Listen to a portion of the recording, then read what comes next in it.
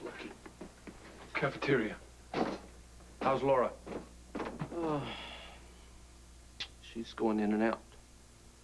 But she recognized me, and that's good news. She also asked me to tell you not to worry about her and that she loves you. Luke, no. I have to be with my wife. But they're not going to let you in. They can't stop me!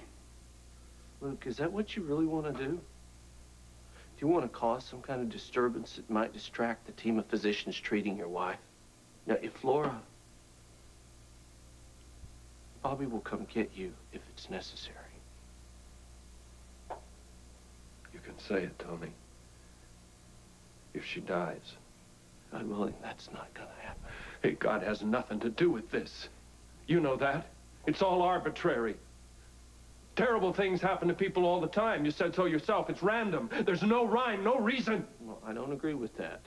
At least not the rhyme or reason part. I believe that we're all out there. We're blindly, inexorably fulfilling our destinies.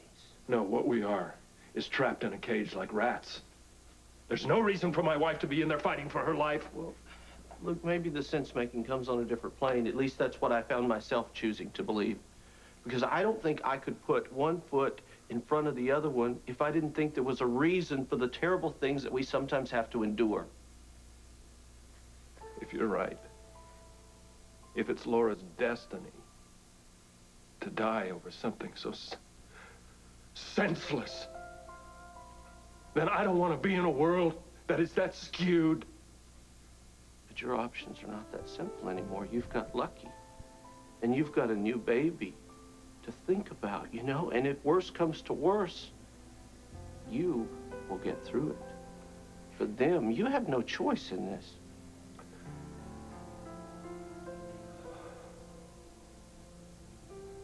Sometimes I think it's better not to invest in people. They leave.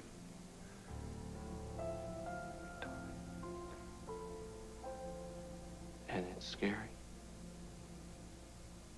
But I think the alternative's worse. And I'm not going to try to convince you that BJ's loss made a better person out of me, because I am a bitter and I'm an angry man. And sometimes it still hurts so bad in me that I can't take a breath.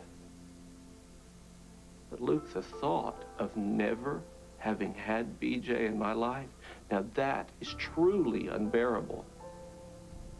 And Lucas, he needs me now more than ever. Do you know that he sometimes comes into BJ's room in the middle of the night expecting to suddenly find her back again, like some present under the Christmas tree? I mean, life is horrific.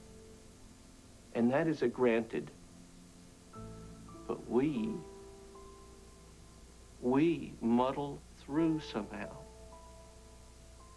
for the sake of the children.